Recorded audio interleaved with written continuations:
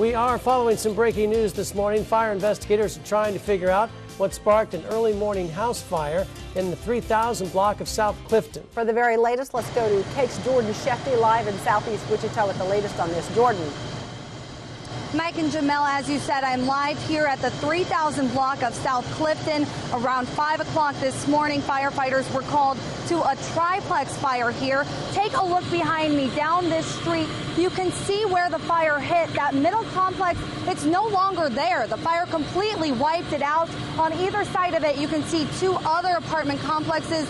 Those received extensive damage. There is no dollar amount estimate on the amount of damage at this point. The good news is that these buildings were vacant, so therefore there are no injuries to report this morning. Electric was disconnected by the firefighters upon arrival, and the fire was fought from the outside defensively. As you can see, take a look up this street. There are still a number of crews out here still working the fire. They are investigating the cause, and we will continue to keep you updated as any more information becomes released.